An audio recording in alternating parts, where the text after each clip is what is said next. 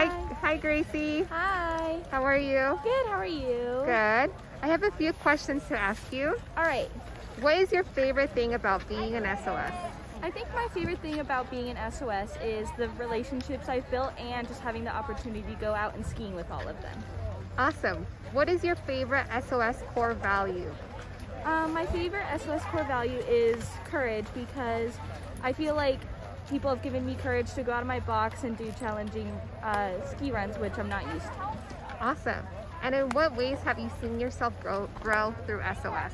I've seen myself grow through SOS because I used to be really shy and would not do anything on my own, but through the relationships I've built and all the friendly people, I've gotten better at that.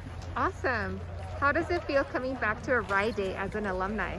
It feels great to come back to a ride day as alumni, because I'm seeing all the familiar faces and doing all the fun rides again.